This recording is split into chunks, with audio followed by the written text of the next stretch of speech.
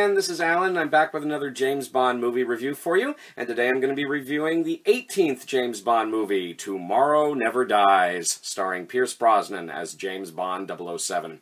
And basically the plot of Tomorrow Never Dies is that Bond is going up against a psychotic media mogul by the name of Elliot Carver, who he doesn't want to take over the world per se, but he does want to take over the world's media.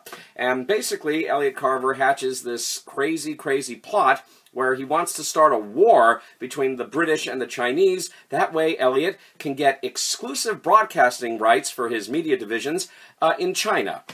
The exclusive broadcasting rights in China.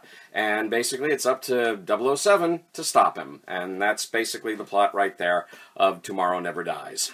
Tomorrow Never Dies. Well, in my opinion, it's another winner for Pierce Brosnan. Yes, it is. I love Tomorrow Never Dies. This is a terrific James Bond movie as far as I'm concerned. And the thing is, I mean, I also loved Pierce Brosnan's debut Bond film, GoldenEye. But you know what? I love Tomorrow Never Dies just a little bit more than GoldenEye. Just a little bit more. As a matter of fact, this is my pick for Pierce Brosnan's best James Bond movie. Tomorrow Never Dies is a whole lot of fun. Great action. It moves along quickly. It has a very stylish look to it. The cast is great. Brosnan is even better as 007 than he was in GoldenEye.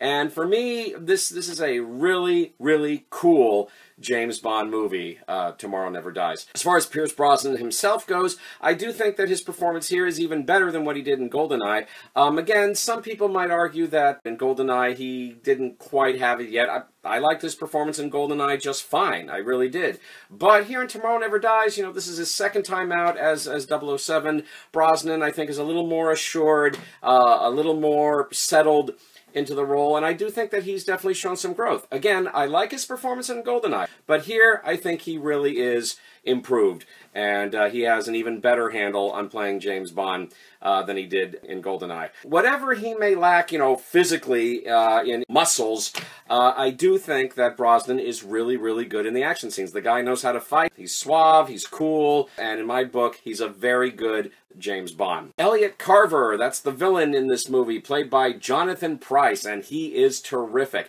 I mean, Jonathan Pryce, I mean, he's a total sicko, and yet he's got businessman smarts, you know, he's cool, he's got some sort of logic to him, you know, and yet he's crazy, but he's crazy with cool, he's crazy with confidence, he's crazy with suave, and he looks good in his dark suit. But it's an excellent performance from Jonathan Pryce. I mean, he's crazy, but he's cool, and I like that mixture. That makes him, I think, a very charismatic villain, and he's a very memorable villain indeed. Jonathan Pryce as Elliot Carver. To the Bond girls now. You've got one great Bond girl and a not-so-great Bond girl.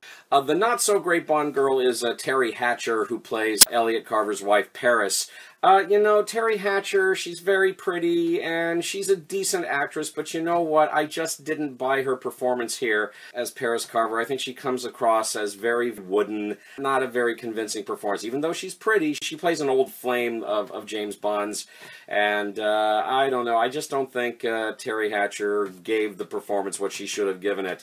I do believe that she was in the very early stages of pregnancy, the very early stages of pregnancy at the time she played this part, and maybe that had something to do with her not-so-great performance. I mean, I don't know. The good news is that she disappears early.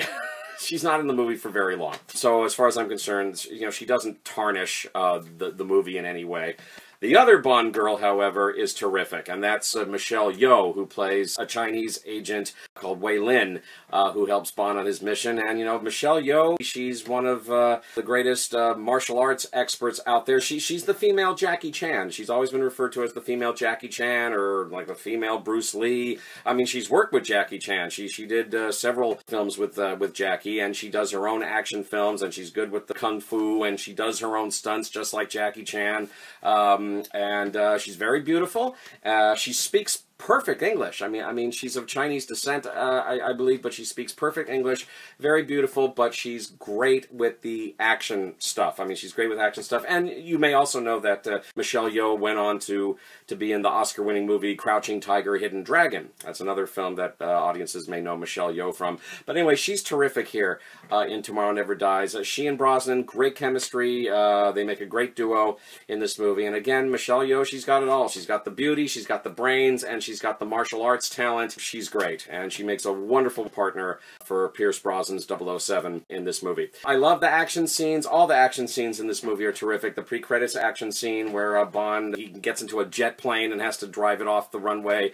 I think he's in Russia. Is he in Russia? But anyway, the pre-credit sequence where he has to hijack a jet plane because it has a nuclear bomb and he has to get it out of there, and that's really well done. And then, of course, later on is one of my all-time favorite action scenes in the entire James Bond series, and you find it right here in Tomorrow Never Dies, where Bond is in the back seat of his high-tech BMW 750 that Q gave him, and he's driving the car by remote control as the bad guys are firing on him. He's in a parking garage. He's driving all around the parking garage. The bad guys are firing at him and chasing him all throughout the parking garage, and there's Bond in the back seat with his remote control driving the car. And I gotta tell you, this is one of the all-time great action scenes, I think, in the James Bond series. I mean, that chase scene in the parking garage with Bond in the back seat controlling the car by remote control is so well done. Great action, and it's just a ton of fun to watch. And of course, later on in the action scene with Bond and Wei Lin on the motorbike going through the streets, and they're being chased by a helicopter, and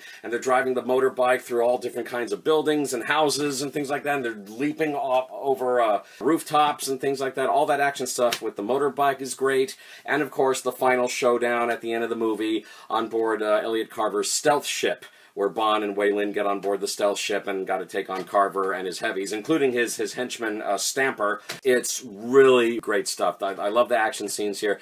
Oh, I must make special mention of, let's see, I hope I'm pronouncing this actor's name right, Vincent Schiavelli as Dr. Kaufman. A very funny performance as a torture expert who basically, well, he's responsible, I guess, for the death of Elliot Carver's wife, Paris, in the movie, and then he threatens Bond, and he has a very funny scene where he's got Bond at gunpoint and he's about to kill Bond, and then he gets a call from Stamper that the bad guys can't get into Bond's car. They need to get into Bond's car to get a device, and he says, no, it seems they cannot get into your car. Please tell me how to open the car. I'm to torture you if you don't do it.